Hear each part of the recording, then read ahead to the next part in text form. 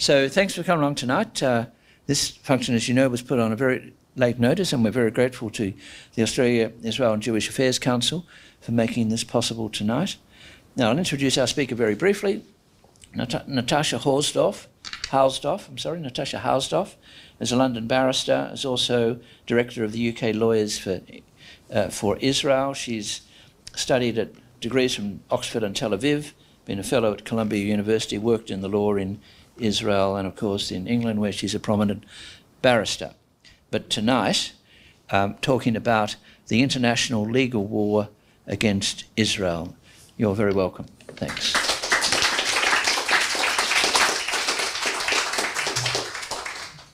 Well, thank you very much indeed. It's a pleasure to be here with you in Sydney. As you heard, I am a barrister, and so I have to say I was a little surprised when I arrived in Sydney yesterday, and I was asked to declare whether I had any previous criminal convictions.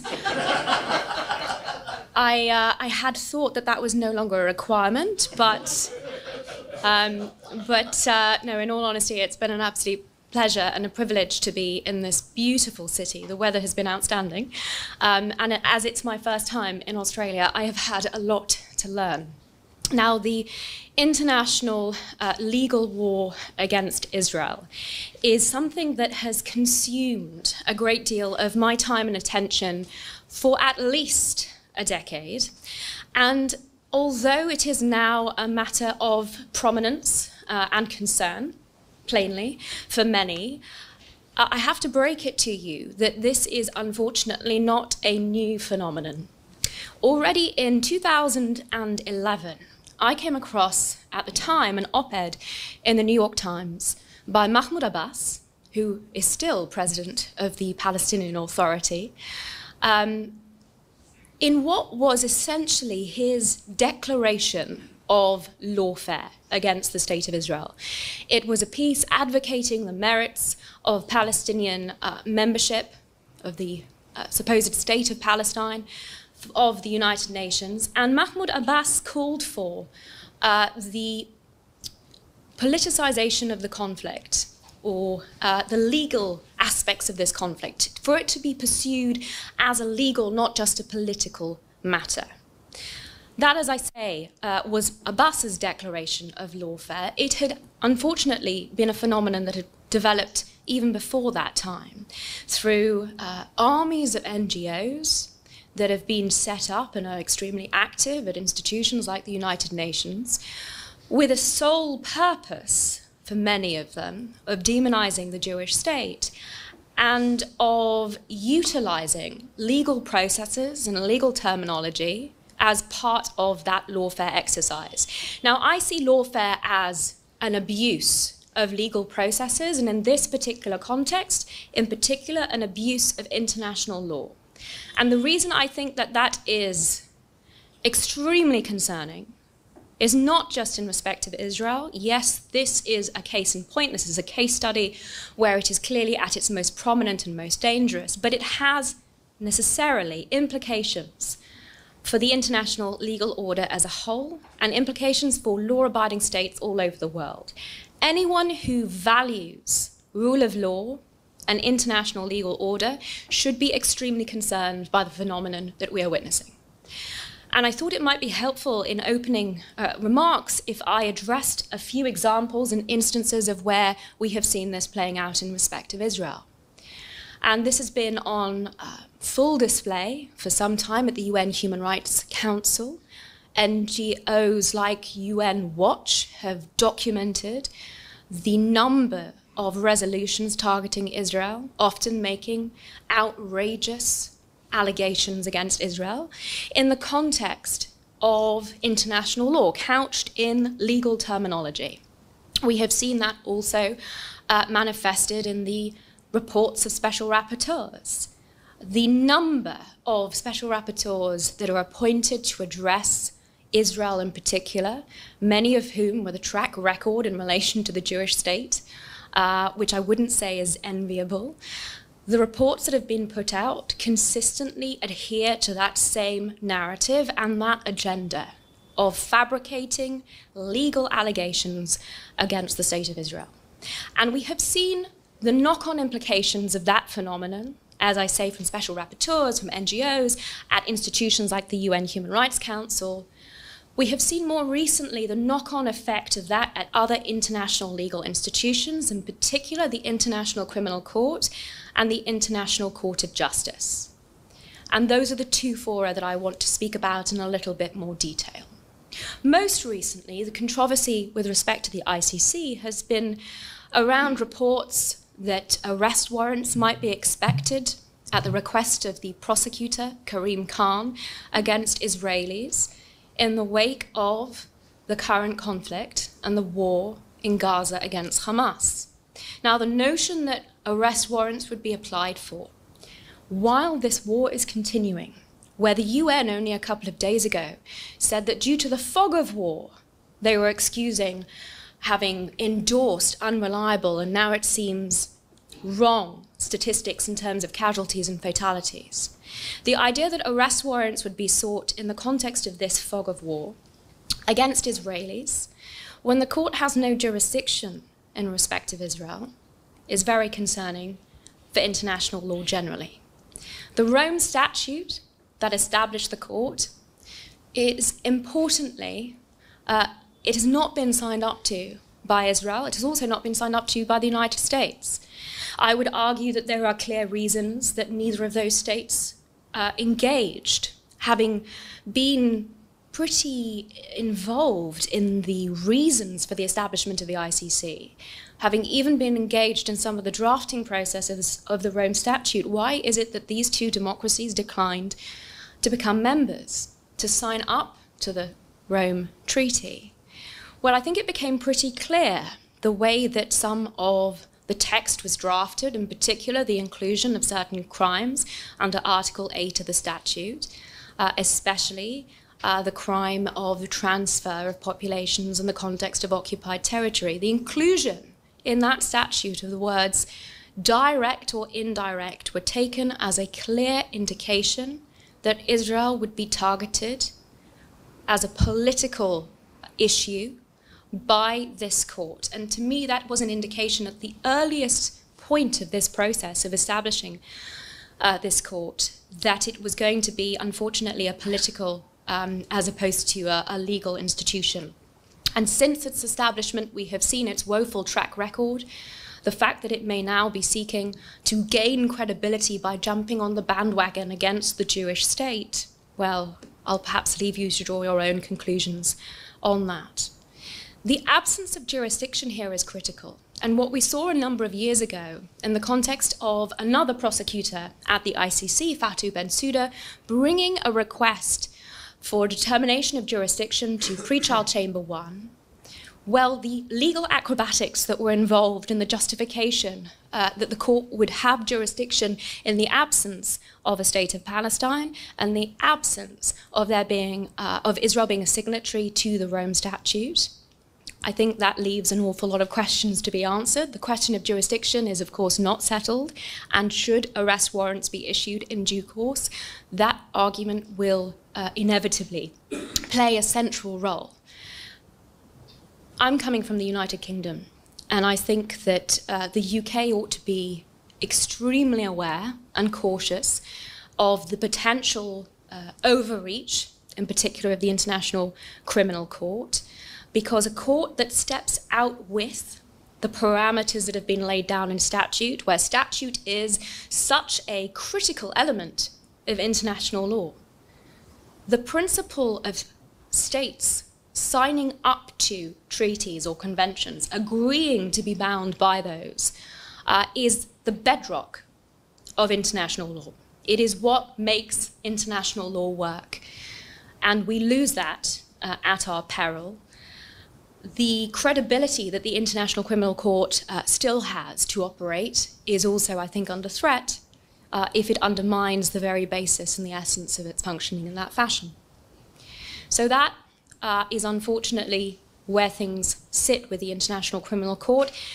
And albeit that there were high hopes upon Prosecutor Khan's appointment, he is a member of my own profession, a very respected English barrister, I was particularly troubled by a speech that he gave when he visited the Rafah crossing and talked about the alleged crimes that Hamas had committed. Those crimes, of course, that have been recorded on GoPro cameras and sent around the world, the evidence of which Hamas has very proudly put out for everyone to see.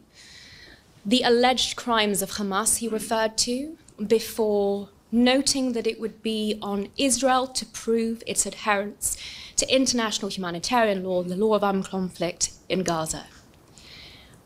I, as a member of the bar, was extremely troubled to see the burden and standard of proof so inverted by a colleague. I can only hope that speeches like that, that occurred on the Rafah crossing, but also later on that visit in Cairo, don't necessarily manifest in the approach that the prosecutor will take. But we'll have to wait and see. Now, the International Court of Justice, which also sits in The Hague, has been a focus of anti-Israel activity for some time. Those in the audience may recall the 2004 Wall Opinion, the so-called Wall Opinion, which addressed the construction of Israel's security barrier. This was a barrier that was built to stem the tide of suicide bombings that Israel was experiencing in the years before construction began. It is a measure, a defensive measure, that by all accounts has been 100% successful, in that the buses and markets and discotheques and pizzerias that were the target of these terrorists exploding themselves were spared those consequences as a result of its construction. Nonetheless, the reasons for the walls, or the security barrier, or the fence, the reasons for its construction were conspicuously absent from the determinations of the court in relation to that advisory opinion. And that occasioned much criticism, in fact, including in the Israeli Supreme Court, a judgment in particular by Aaron Barak, where he compared the approach taken by the International Court of Justice in that non-binding advisory opinion and contrasted it with the approach taken by the Israeli Supreme Court, sitting as the High Court of Justice, which also dealt with petitions and complaints in relation to the security barrier and the route that was taken, and on a meter-by-meter basis assessed and balanced the security needs against the rights of the individuals that claimed to be impacted by the route that was proposed. And that was a court that did take into account the real reasons behind the construction of that barrier. Now, perhaps we need to be mindful of our criticism. It's true that the International Court of Justice did not have very much material before it that addressed the legitimate concerns of the State of Israel and the security reasons for that barrier. What it did have were significant reports by NGOs and others that alleged falsehoods about Israel's intentions with respect to the barrier. Land grabs, political purposes, that was what was being suggested. And in the absence of proper, reliable, accurate information, there are some that argue that it was inevitable that the court decided as it did and opined as it did in that advisory opinion.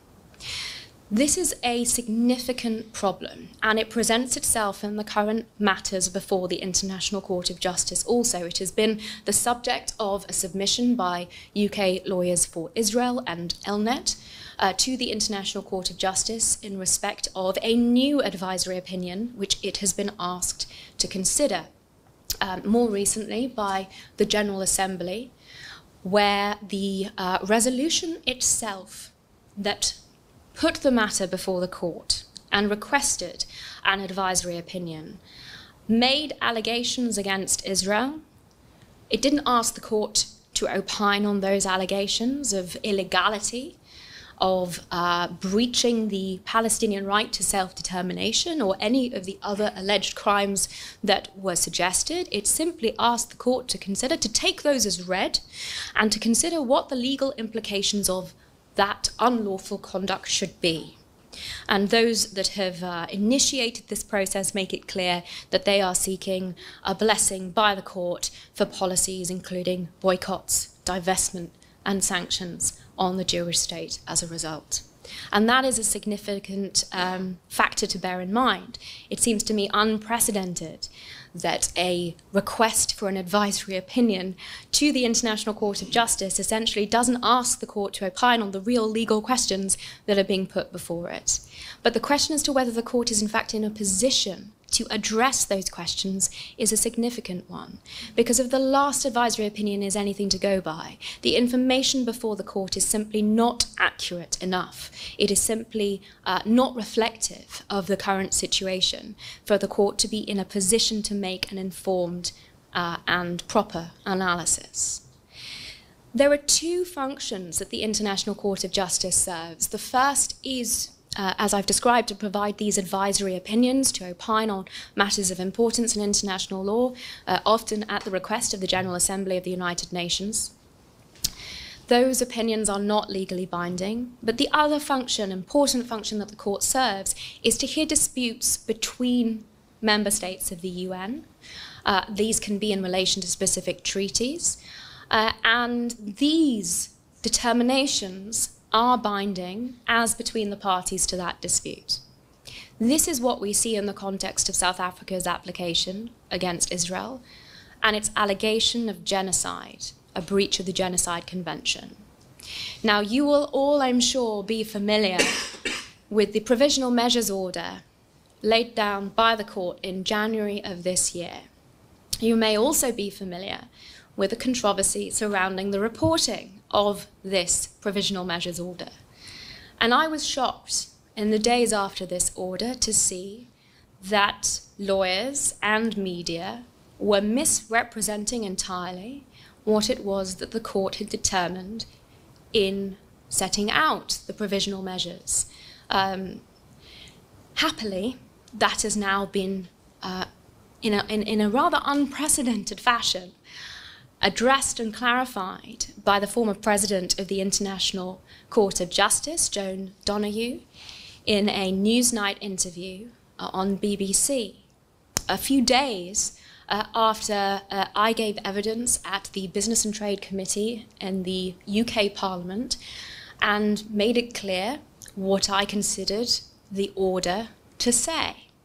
It was not, as had been reported around the world, that the International Court of Justice had found Israel plausibly guilty of genocide or had found that there was a plausible case of genocide or anything of that sort. No, in the days after that order, I made it clear that all the court had determined was whether South Africa was claiming plausible rights.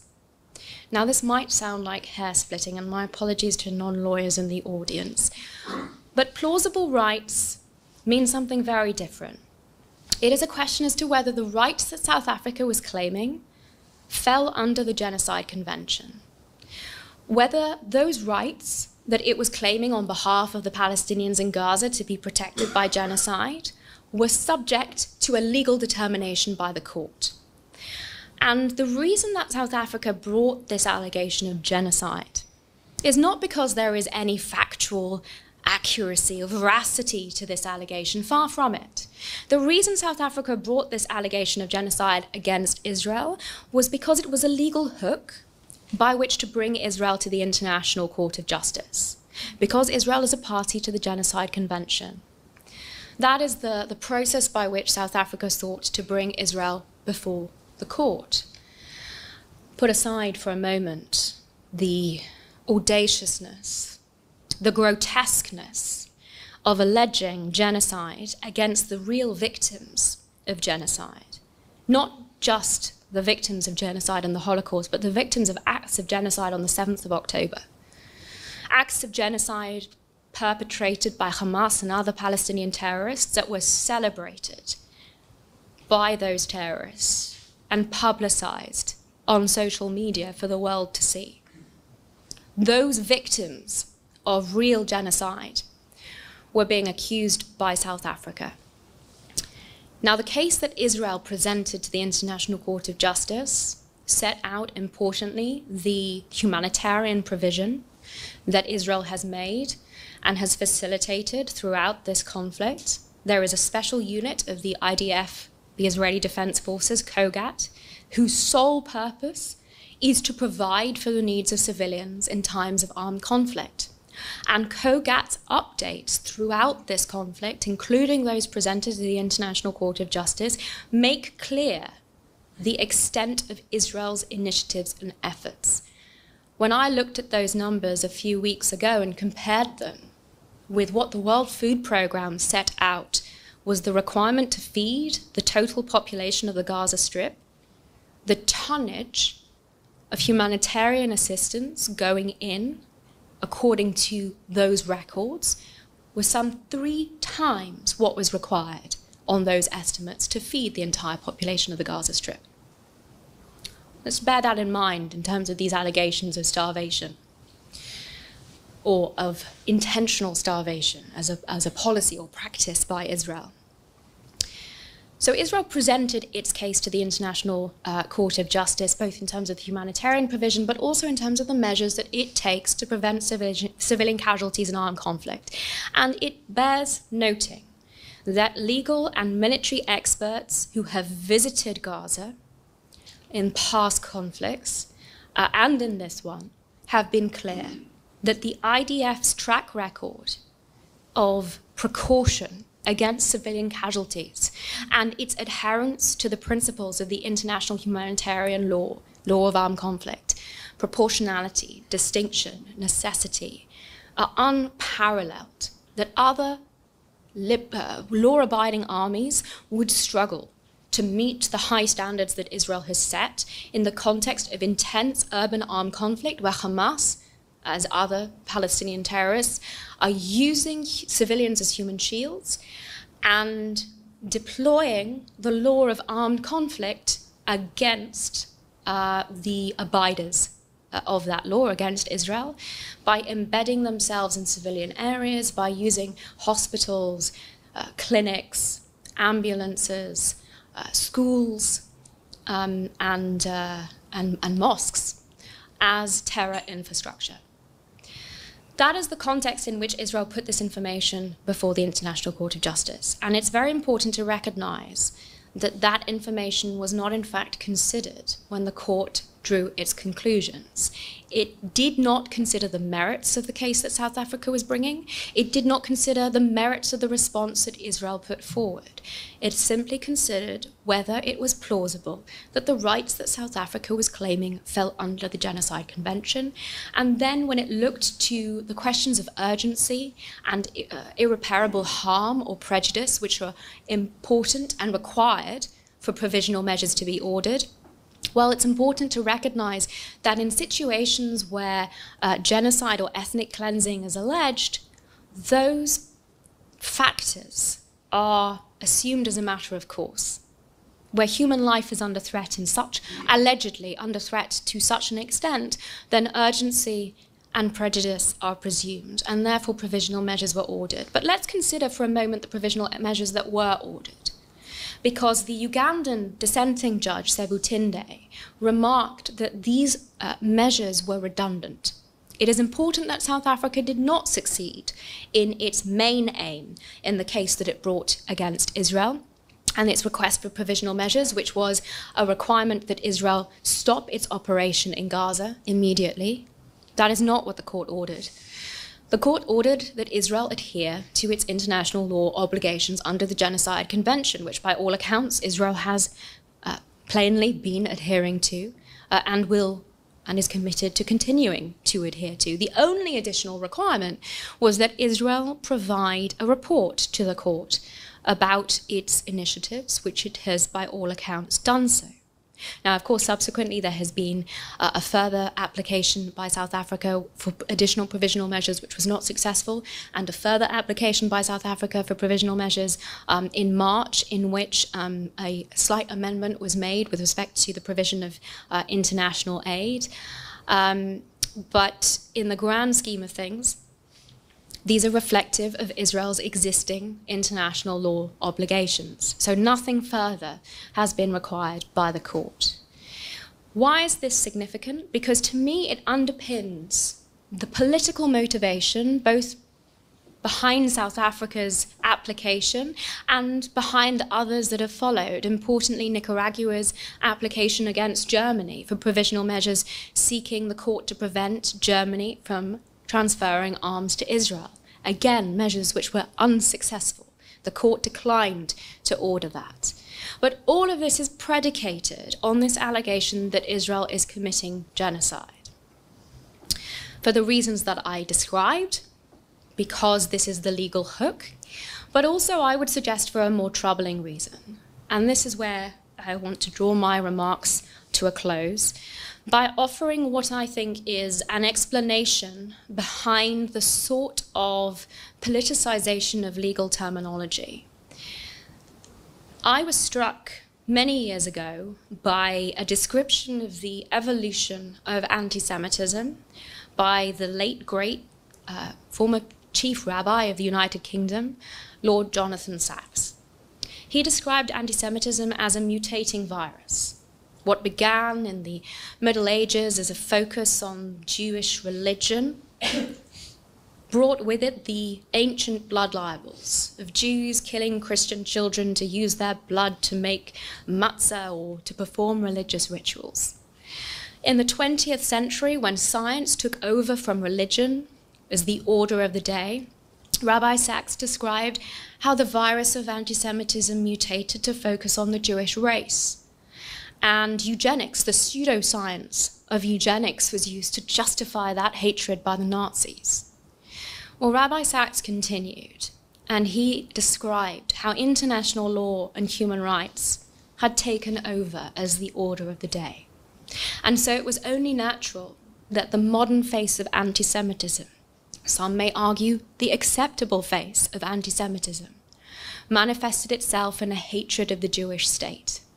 And those ancient blood libels are with us, ladies and gentlemen, in a new form. Ethnic cleansing, colonialism, occupation, apartheid, genocide. We let those falsehoods percolate at our peril, because this is where the modern anti-Semites focus their initiatives and their actions. And as I mentioned at the start, this is not just problematic for the Jewish state. This should be of concern to every believer in international legal order, in the rule of law. Because when one politicizes these terms, when one uses the law to propagate these falsehoods, every supporter of the rule of law, and I would argue the very fabric of Western liberal democratic society, is under threat. And with that, I very much look forward to your questions.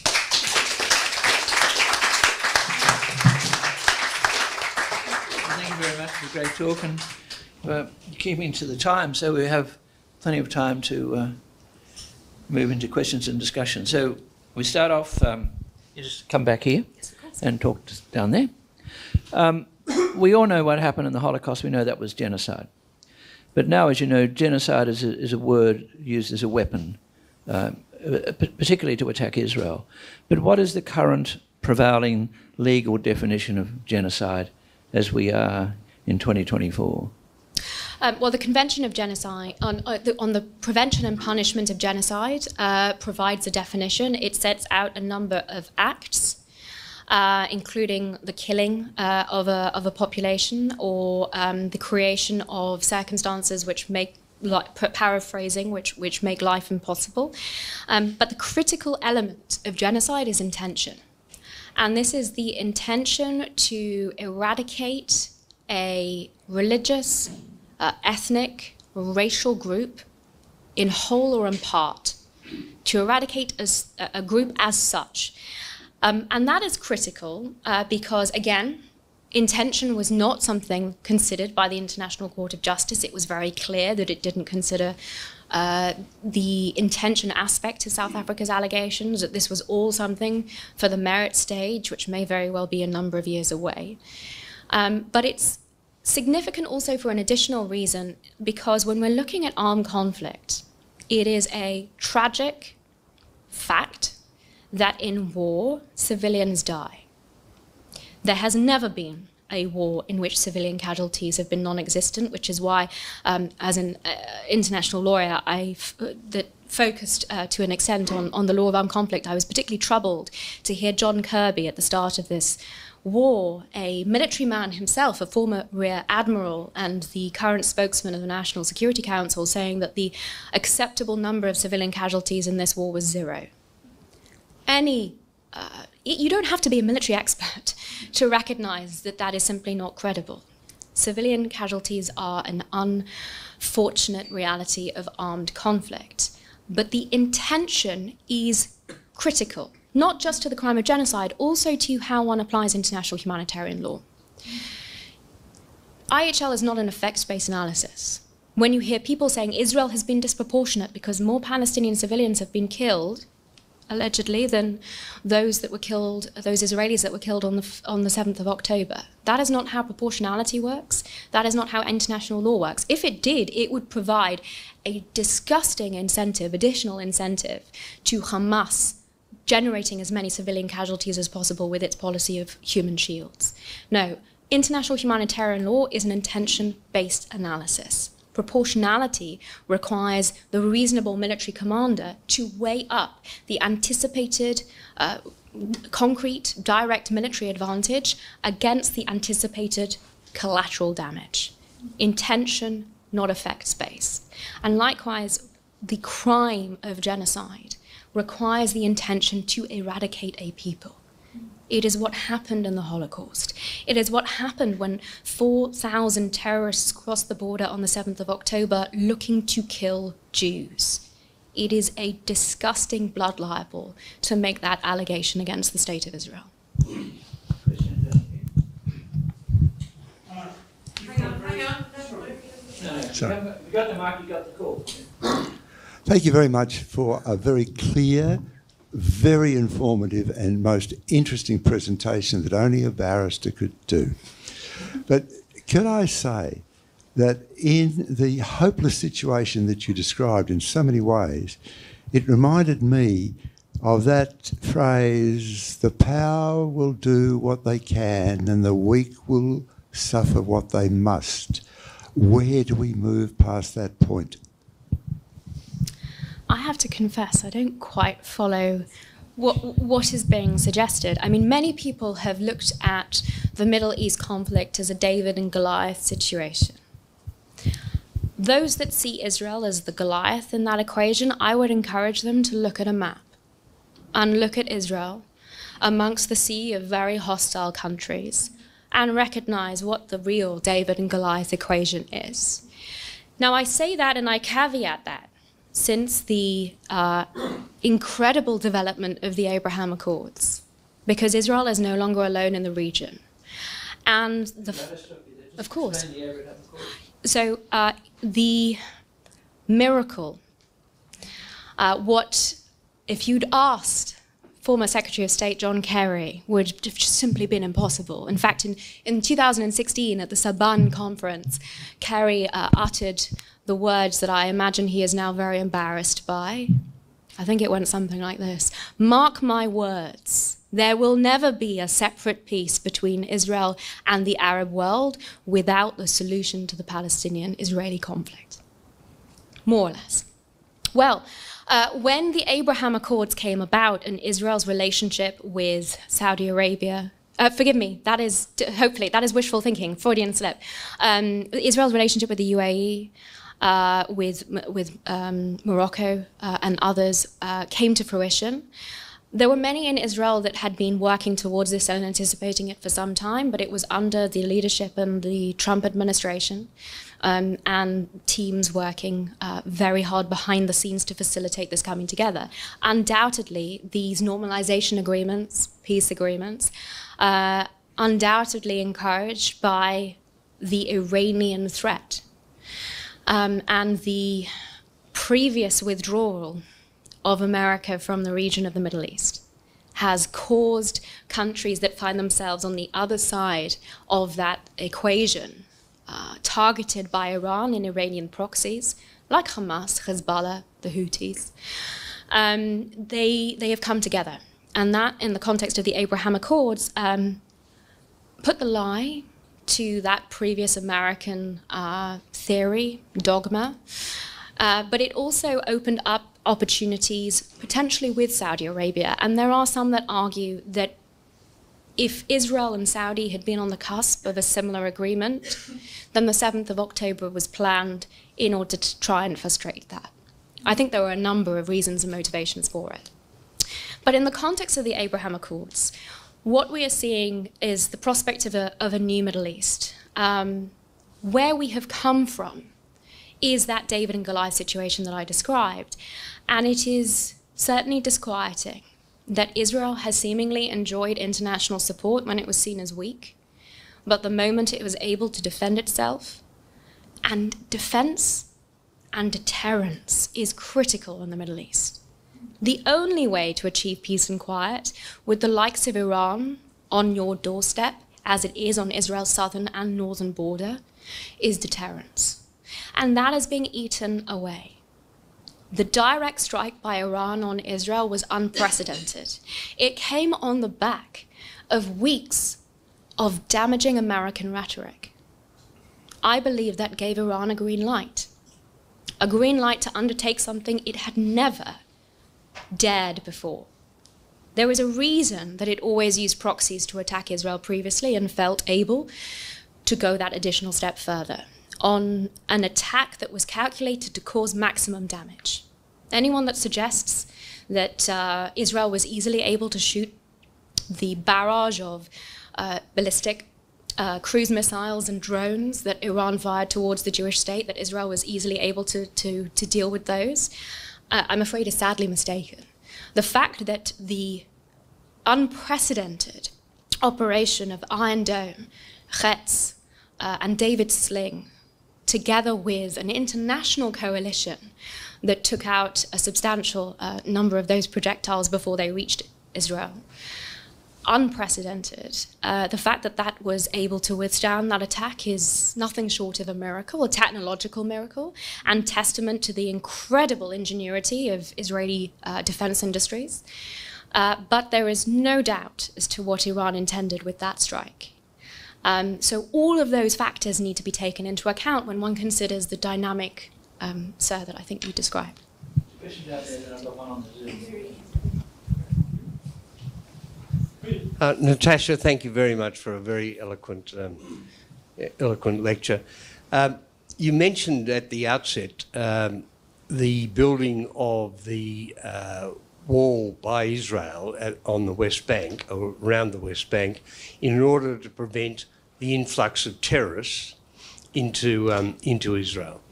That appeared to be somewhat legally controversial, and yet there is a even greater wall built between Egypt and Gaza, preventing not terrorists, but preventing one single refugee from coming into the otherwise empty Sinai Desert.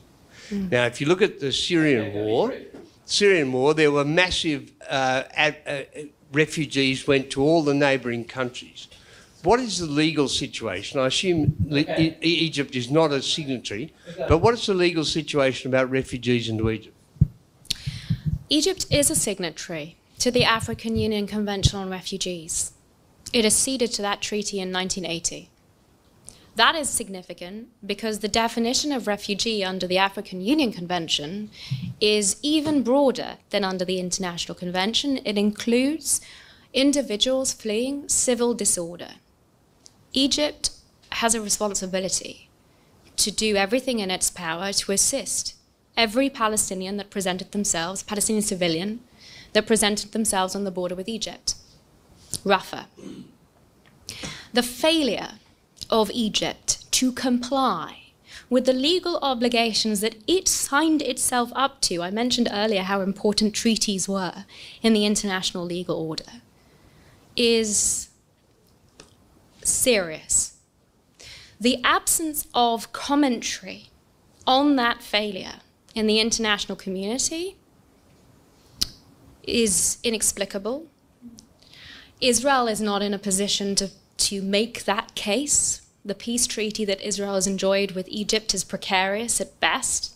There are diplomatic considerations that the Jewish state has to contend with. But any international commentator that laments the position of Palestinian refugees or Palestinian civilians in the Gaza Strip, as I do, if they refrain from calling on Egypt to comply with its international law obligations and facilitate the humanitarian provision for these civilians, the other side of the Rafah crossing, in Egyptian Rafah, where aid can be provided to these civilians without diversion to Hamas, I do not believe that they truly care about the plight of Palestinian civilians. Because if they did, that is what they would be calling for, to set up an internationally supported tent city, the other side, in the Sinai, where they could be provided for adequately. Instead, what we see is the international community threatening Israel that if it acts in accordance with its international law rights of self-defense, if it continues to seek to release the hostages that are held in Rafah, if it seeks to continue to target Hamas terrorists that are hiding out in Rafah, then, as President Biden threatened, the arms supply will be turned off. That is an inversion of, what the international community, I believe, should be responsible for, which is supporting Israel in this war, which it is fighting not just on its own behalf, but on behalf of Western interests everywhere. Because let's be clear, Iran has been vocal that its initial target is Israel, but it's Western liberal democratic values around the world that it seeks to go after next. Israel is at the vanguard of this. Israel is fighting our war for us. And to the extent that the responsibilities under international law of Egypt, that the real provision for these Palestinian civilians that could be made have been left out of the international discourse, I have to question the motivations of those engaging in it. Just a brief point before I go to the Zoom question. You may have seen today or heard today that Egypt's joined the South African action. Yes. What's the implications of that, just briefly? So I described earlier that South Africa's application, I thought, was a political stunt, as opposed to one that was justified in any international law. The fact that Egypt is joining on to this political stunt probably highlights the desire for it to distract from its own responsibilities, those that we have just been discussing. We've got a question from Paul in Sydney. Could Israel bring in action under the Genocide Convention against the United Nations itself because of the alleged participation of UNRWA staff in the October the 7th attack? So the United Nations and UNRWA in particular, there's the issue of legal immunity attached to UN bodies, which is a serious difficulty. There is, I believe now, an action in the United States that targets US domestic funding for UNRWA on the basis of its complicity, not just in the 7th of October atrocities, but Hamas terrorism more generally. I think one thing we need to remember and recall is the impact that UNRWA has had in perpetuating this conflict, even before the 7th of October. 4,000 terrorists don't just wake up one morning and decide that it's a good day to slaughter Jews. These 4,000 individuals that crossed the border had been indoctrinated. About 3/4 of them, according to UN statistics, were educated in UNRWA-run schools, educated to believe that the highest calling in life was to become a martyr and to kill as many Jews as possible.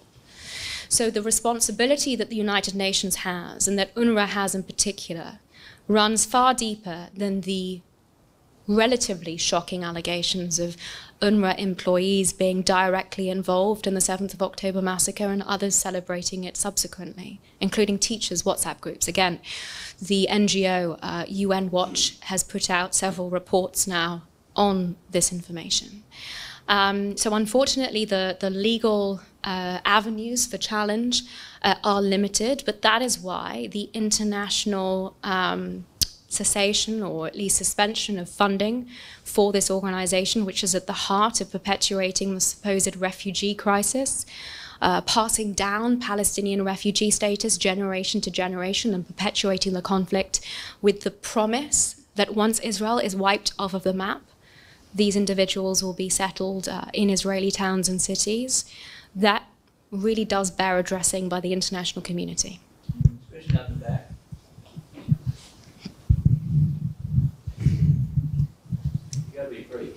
Thank you, Natasha. Very comprehensive, particularly in view of the way our country has voted in the United Nations over the weekend. I want to talk about governance.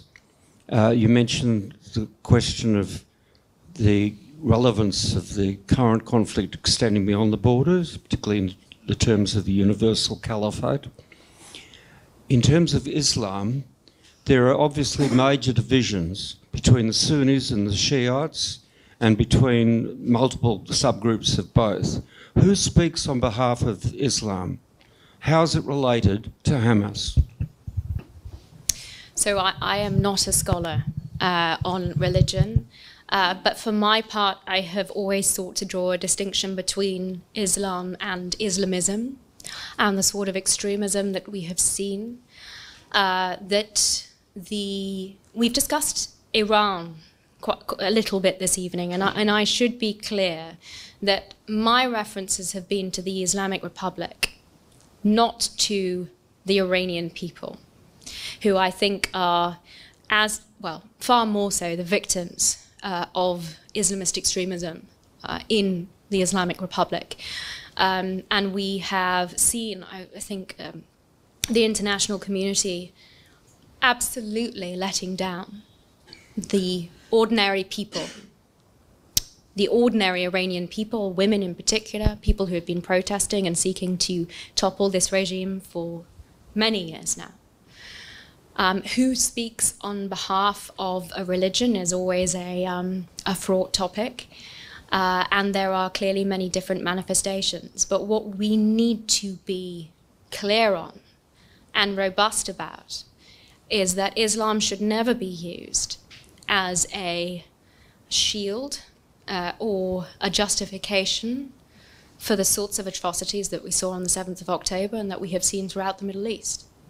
You know, it's one thing when there is a focus on Israel and it is in the headlines every single day, but the Muslim victims of Islamism and Islamist extremism around the Middle East have been forgotten. There are people being tortured and murdered on a daily basis that are not covered by the international media, that are not the subject of repeated headlines day after day. And those Muslims are the real victims, just as those Jews who were slaughtered and those atrocities that were committed. It is important that the religion has been used as a means to facilitate the indoctrination that I spoke about previously. It is a very powerful mechanism. It is a very powerful delivery mechanism for that sort of radicalization. And having mentioned the Abraham Accords, I think it's very significant that the UAE and also Saudi now have substantial experience in de-radicalization. Because the de-radicalization, the denazification process, which will be necessary in Gaza after this war, will require an international effort. This should not be the responsibility of Israel alone. And I do anticipate and hope that the Abraham Accords countries will take a leading role in that, bringing to bear the experience that they have inevitably gained over several years now. Yeah, thank you. Given the United Nations performance over the last several years, is there a legitimate argument that Australia, certainly, the UK, the America, and various other countries ignore the United Nations now as a forum for attempting to resolve international disputes? So as with many of these international organizations, the argument that I have heard relatively powerfully advanced by diplomats is that the main purpose is to facilitate bilateral engagement, discussions. And in fact, the conversations that happen in the corridors of the United Nations are always far more important than what happens in the resolutions themselves. And I see that on the basis that the reality and the relationships between even Israeli diplomats and diplomats of countries that won't recognize Israel, nevertheless, that the personal relationships between these individuals who work side by side in many of these organizations are critical. And no doubt we saw the impact of that people-to-people interaction in the context of the Abraham Accords and other economic agreements that have been achieved. But the United Nations is long overdue in terms of it no longer being fit for purpose. I mean, many, many years ago, in Israel, the phrase Shum came to be a bit of a catchphrase. Who cares about the United Nations? We know what their agenda is. We know that they're not democratic. We know that there is an inbuilt majority against Israel. We know what they put out is simply false. But unfortunately, that factors into what we have been discussing this evening, which is the international lawfare against Israel. It's important to recall that the resolutions that are passed at the United Nations against Israel are not legal. They have been invariably political rather than legal. Every General Assembly resolution does not have a legal basis. They are political recommendations. And even in the Security Council resolutions only have legal teeth if they are passed under Chapter 7. The vast majority of resolutions are passed under Chapter 6. There is one important Chapter 7 resolution that was passed in the wake of September 11th, Resolution 1373, which bears recognizing. That was a resolution that required all member states of the United Nations to take steps against international terrorism. I would argue that is a resolution that requires all member states of the United Nations to act in concert with Israel against the scourge of Hamas and Hezbollah, to stop the funding and financing through international markets and bank transfers, and to stand by Israel's side as it is fighting this international terrorism. So there are aspects of UN resolutions that are critical here, especially in the fight against terrorism. What an indictment that they're being overlooked. Last question, yes. Natasha, you're such an impressive advocate. And in the David and Goliath metaphor that we've used a bit tonight, you're really in the David camp. And I'm amazed at how you do what you do. So in this terrible battle against propaganda, which reaches into the law and whatever, how do you work, your organisation and those who work in the way you work? Can you tell us a little bit about the networks that are really the Davids fighting the Goliath? Well, thank you for the very kind words. I am extremely privileged to have volunteered for UK Lawyers for Israel for over 10 years and to have a family, a voluntary association of other lawyers that recognise the lawfare that we have been discussing this evening, the abuse of law, and recognise the importance of using law appropriately, making sure that it is applied. Most of our work, this is going to sound very English, we write letters. We write letters pointing out breaches of law, pointing out legal obligations of local government, of companies that may be involved in, unknowingly may be involved in the funding of terrorism. And we ensure that the law is properly applied to Israel, to Israelis, in the context of fighting anti-Semitism. And that may be quiet and it may be laborious, but it is remarkably effective. It's not as headline-grabbing as litigating, and the Americans keep asking us why we just don't sue the I won't go there. But it's extremely effective, and we're, I think, blessed to have the support of a wonderful group of patrons as well, who are some of the most senior, respected former judges and lawyers in the United Kingdom. And I'm also very blessed to come from a legal tradition which has a real respect and credibility around the world. The common law is one of the UK's most successful exports, I would advocate. And the tradition that we have of upholding the rule of law and justice and truth is one that I am very privileged to say is a driving factor amongst all of those that I have had the honour to work with at UK Lawyers for Israel.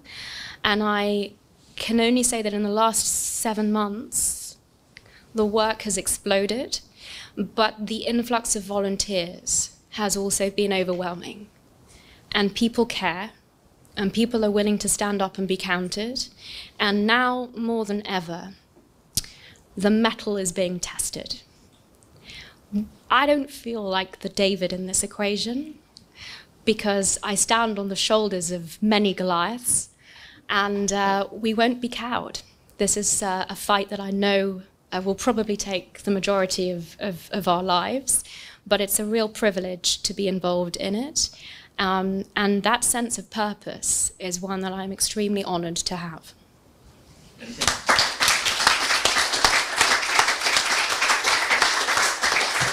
So our speaker's got another engagement, and I'll be very brief. I first should say it's great to have another letter writer on the podium. We obsessively write letters at the Sydney Institute, yeah. Well, I do I see.